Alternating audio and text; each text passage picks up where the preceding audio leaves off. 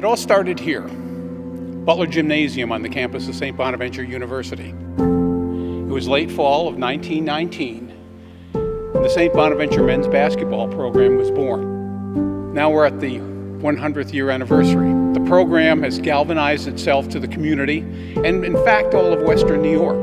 It started here with the humble beginnings in Butler Gym, moved on to the Olean Armory, where at one point the Bonnies won 99 straight games. And then, of course, in 1966, with the Reilly Center and the crowds that still flock there every game night. And the celebration seemed not complete without an all-time team. 500 Bonnies have worn that uniform in different eras, but how do you pick them? And so the approach was this.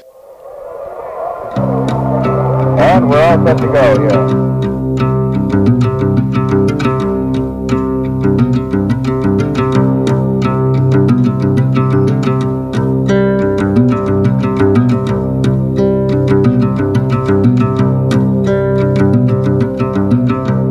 Hi, I'm Chuck Pollock. For the past 47 years, it's been my responsibility and privilege to chronicle St. Bonaventure basketball in columns for the Olean Times Herald. So how did we come up with the 60 players? Well, the first half was easy. 35 of them are already in the St. Bonaventure Athletic Hall of Fame. The other 25 we came up with, and that master list of 60 became the working list that produced the all-time team. The other three people who worked with me on coming up with those names, starting on my left, Mike Vaccaro, '89 graduate of St. Bonaventure, and as soon as he got out of school, he came right to the Times Herald, became a beat man, and covered the team for 2 years. When it comes to objectivity in St. Bonaventure basketball, he has none. Keep that in mind.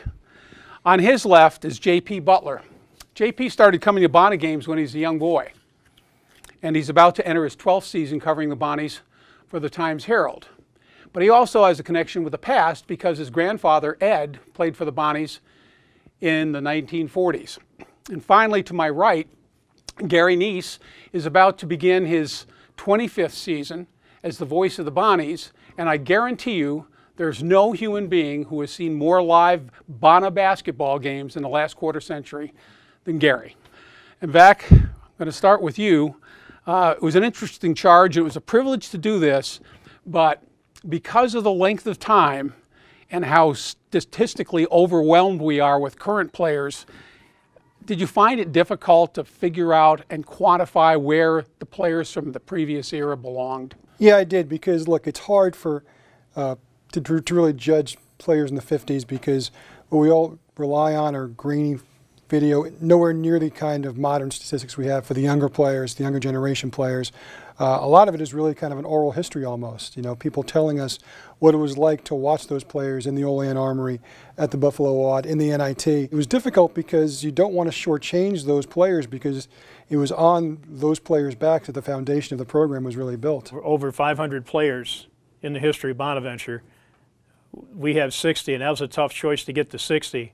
Getting to 20 was even tougher. The quality of the products that the players have been brought in here to play and represent St. Bonaventure is just unreal. And even to be in the top 60, you're basically in the top 10% of players to ever play here. That's quite an honor in and of itself. One of the problems we faced, besides the history and quantifying the players from the 30s, 40s, and 50s, in recent years, the Bonnies have had huge contributions from short-time players. Marcus Posley and Kevin Houston and Matt Mobley are kind of burned into people's memories, but is it right for us to put in a short-term player competing with players who played their whole careers here? That's a good question, and my thought with that is that I certainly think they belong on the 60-player ballot, and they can be recognized in that way for the contributions that they made in their time here. There's no denying you know, how good of a player Matt Mobley, Marcus Posley were. One of the things we look at when judging these guys is if they're a 1,000-point scorer or not. These guys were 1,000-point scorers in only 2 seasons here, so you can't lose sight of that. Gary, in your case, human nature is that we tend to remember the things that happened most recently, and we're overwhelmed with statistics, but I think people don't realize assists didn't become an official statistic until the mid-70s. Block shots, steals, they didn't become a stat until the mid-80s. The three-point field goal didn't come until the 86-87 season, so we're just inundated with these numbers, but making choices on the players from the previous decades, it's a little more difficult.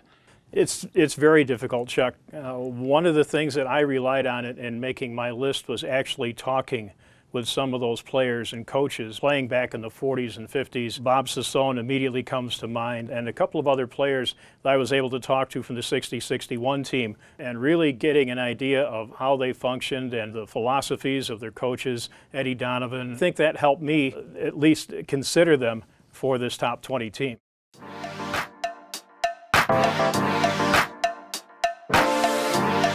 Okay, Vac, let's start with our top fives. You first. I'd be very surprised if any of our top fours differ. But mine, Bob Lanier, that was kind of an easy one. Tom Stith, also an easy one. Andrew Nicholson, who not only revived the program, but actually reminded all of us just to what heights it could achieve. He's number 3 on my list.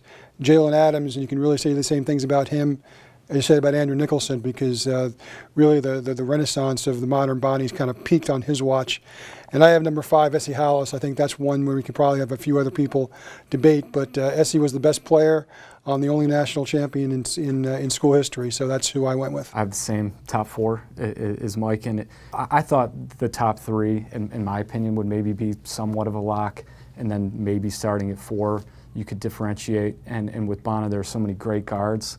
But I thought Adams, any way you look at it, was as deserving of that spot as anybody from a statistical standpoint, from the idea of him being a Conference Player of the Year, an All-American honorable mention, and getting a team to the NCAA tournament. My number 5, I went with Greg Sanders, giving him the nod because of the fact that he's the all-time leading scorer in school history. Well, I went a little old school here with the top 5. Obviously, the first 3 I had were very easy. Bob Lanier, Tom Stith. Basically, they were the face of the St. Bonaventure program. They still are. Andrew Nicholson, he really brought this team and university back to prominence along with his coach. Greg Sanders was an easy pick. My 5th pick was Fred Crawford. I've got a coin at home that's wore out, because I've been flipping a coin for about a month and a half now trying to figure out guys on this team. Essie Hollis, Fred Crawford were 5, 6. And I went with Crawford. Obviously, you look at the talent that he had, the team around him. Early 60s, after the 61 team, he carried the program for the 2 years that he played after the Stith brothers. So I had him in there, and obviously he went on to a nice pro career and was able to, again, get that Bonaventure name out there in the 60s. My top 5 is a little different as well. Obviously, Lanier and Tom Stith are no-brainers. My 3rd pick was Freddie Crawford. Had a 5-year pro career with 5 different teams. His scoring numbers in only 3 years, he's 7th all-time list, is a very proficient player. Greg Sanders, I put number 4.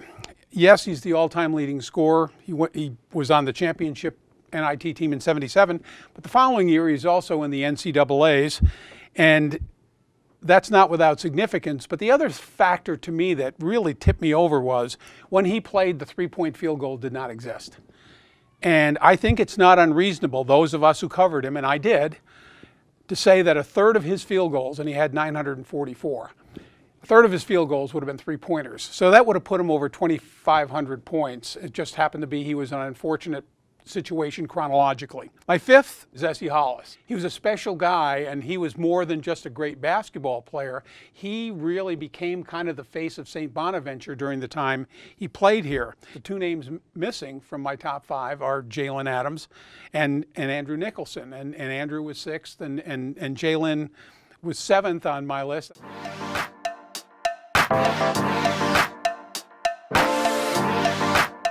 The first part was easy because all you do, you go out into Reilly Center and you look at those banners with the numbers on them, and those guys, they're automatically on the team. And then you so that leaves you 12 picks out of all the players that have played for St. Bonaventure. Like JP, I picked Ken Murray. He's on the bottom part of the list, but there's the first guy that scored 1,000 points in a career for St. Bonaventure. I picked Mark Jones from those 80 teams, made the NIT one season, just missed getting into the NCAA with a loss in the Atlantic 10 championship game. Earl Belcher's a two-time Player of the Year. That was an easy pick as well. Of course, he's listed up there now at number 25. I did stay with Whitey Martin from that 60 team. Again, a situation where there was no assists, and who got the ball to Tom Stith all that time. You know, so I picked guys like that. I agree with Sam Stith, and I also went with Larry Weese. Now, I know he's known for more outside a player, but he was a heck of a player in that 57 team, and that began his senior year began that stretch where they went to the NIT, eventually to the NCAA, and then, you know, obviously what he did afterwards, coaching, getting to the Final Four, being the administrator here for many years. I know that doesn't mean player, but when you look at his stats, he also was a pretty good player. I was surprised that I only had 3 guys from the Final Four team. I know that sounds kind of funny because I know it sounds like everybody kind of struggled with it. I did include Calbaugh. I included Matt Gant. I don't think you can possibly say enough about what that team meant, not only in its time, but what it continues to mean. We're sitting here in the Hall of Fame room, and one of the most prominent things you look at when you go out into the court, you see Final Four in 1970. And it almost seems unrealistic because we know what college basketball is like in a modern time. And I understand that it was a different time then, but it was still, you know, but was it really? Because it was post Kareem Abdul-Jabbar. So it wasn't that far ago. It's 50 years ago. That's a long time. But the idea that that this school played in the Final Four, to me, I mean, it was important for me to kind of recognize that. I didn't include Bubba Garrett. He would have been also probably one of my last 5 out. I don't know if I was trying to justify it too much, but the fact that 3 of those guys from that team were on it, and I also have 3 guys from the NIT team, and Hagan, Hollis, and Sanders. It was important to me, I think, to recognize the team accomplishments that have really kind of defined what this program is also. And the way to do that was to include other members in the team that you might have given a nod to those guys over someone else. For me, it kind of started with, okay, you've got some of your obvious guys. You got your 10, 12, 13 obvious guys. And then it was honing in on who, just name by name, who I thought, okay, they probably have to be on here, until that got to 20. And then I took a look at who was left off, and the question was, okay, can I live with that, or do I have to look at this guy and say, you know what, no, he has more of a case than somebody I have on now. And I didn't really have a whole lot of that. To me, as long as I was able to sort of justify why they were where they were, then it was okay to know that it's unfortunate because there are so many great names here, but they're just going to be on the outside of that top 20. In my case, with Vac, I've got 3 guys from that 77 team. Obviously, Hollis and Sanders and Glenn Hagan. What I sort of feel badly about is that I feel like that's on my list. The 70s team, that 70 team is underrepresented because after Lanier, I have no other player from that team, although, as I mentioned, Billy Calbaugh and to a lesser extent Matt Gant were on that list, but they were like in the first 4 or 5 out. The beginning of David Vanderpool's career, the team was horrible. And yet, there's no way that anybody who saw him play didn't say, this is one of the top 20 players to ever walk on this campus. So it really is kind of interesting to see how we quantify these circumstances. And I guess, though, the one thing that surprises me, I do feel like the 70s team was, the 1970 team was underrepresented by me. But then I think also back to the 50s teams, and you mentioned Larry Weese, Gary, but Bob Sassone was a tremendous player for his era in the early 50s. But, you know, we didn't get to see him play. The team was successful, but we don't have a lot of comparative numbers. And so those guys, they're not forgotten, but they become blurred in history because we're overwhelmed with so many other stats that we can use to make our choices. What's neat about this is once the list of 60 players was selected, fans were invited to vote online, and there were over 2,000 responses. But it was up to us to come up with 60 names, and then from that, us and the fans via online voting, we're going to come up with the all-time Bonnies team.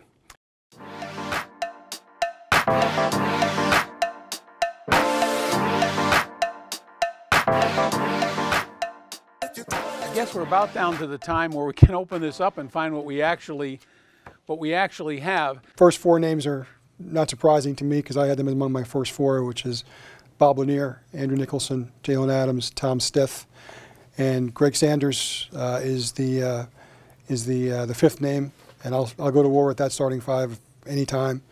Look, I think what's great about this school is, one, you do have a cornerstone guy, and I don't think anybody could possibly have taken part in this poll and not had Bob Lanier as number one.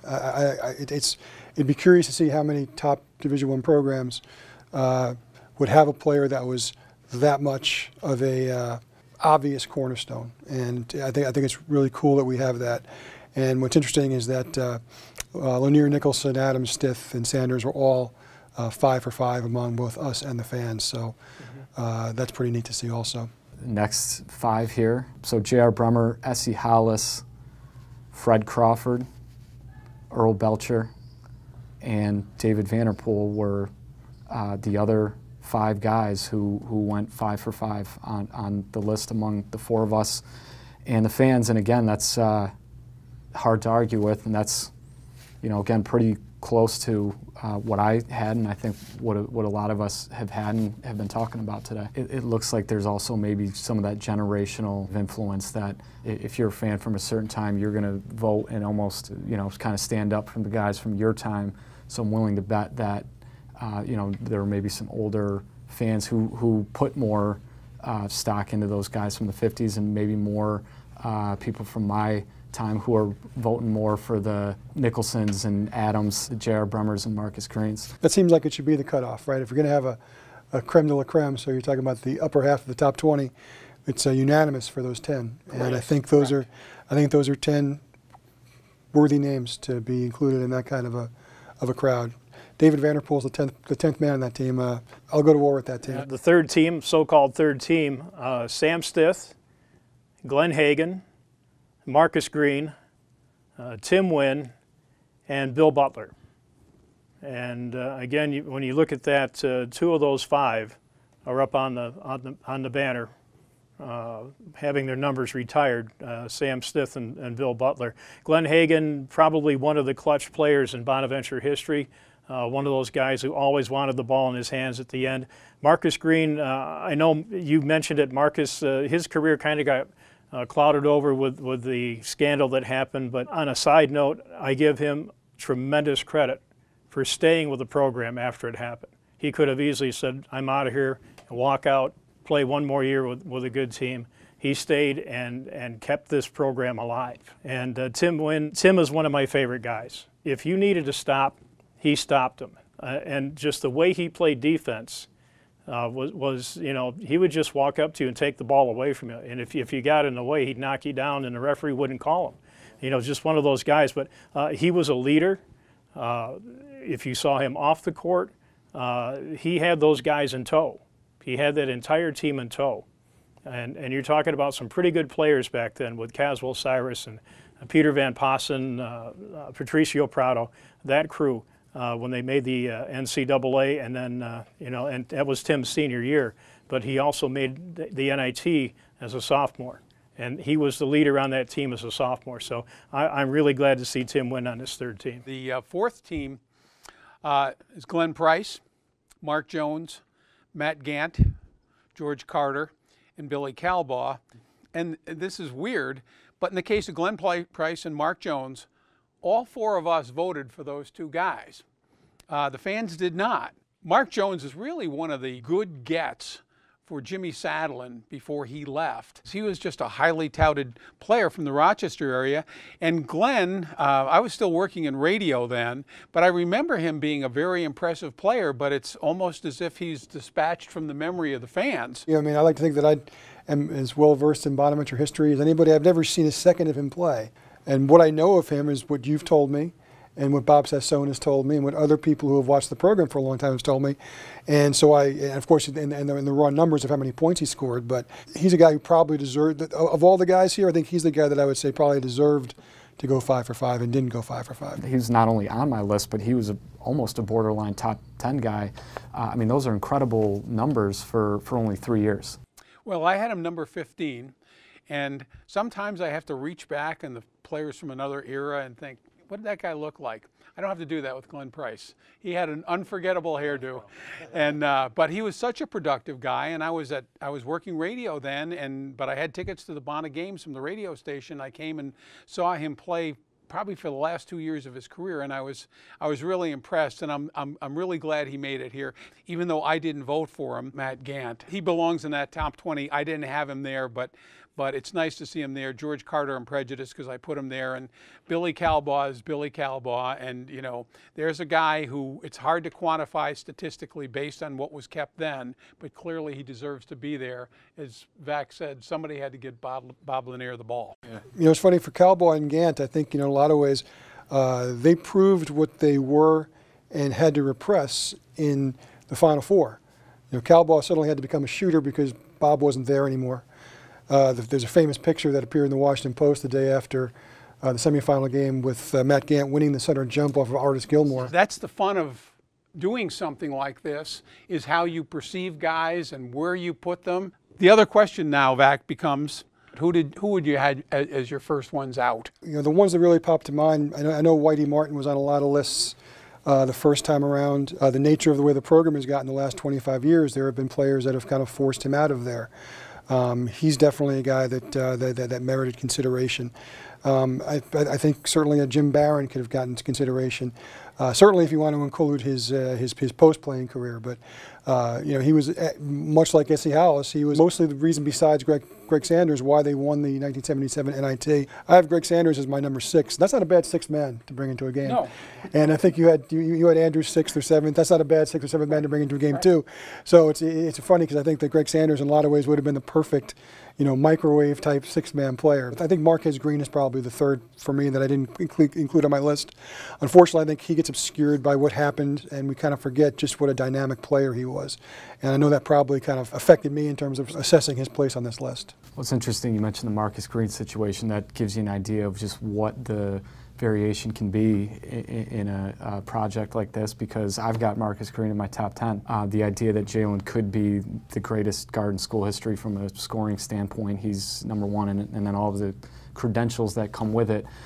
Marcus is right there with him and even ahead of him in a lot of statistical aspects, but you're right, the one thing that maybe brings him back a little bit is the era that he played in. The guys who are just left out. Whitey Martin was one of those guys, and it was I wasn't quite sure what to do with some of the older names on the list. Those guys in a lot of ways are really maybe even more decorated than some of these names now because of the era they played in, and so how do you leave them off? But that's kind of what I ended up doing with a lot of the older guys. You know, I think you give a lot of extra consideration to people you did see a lot.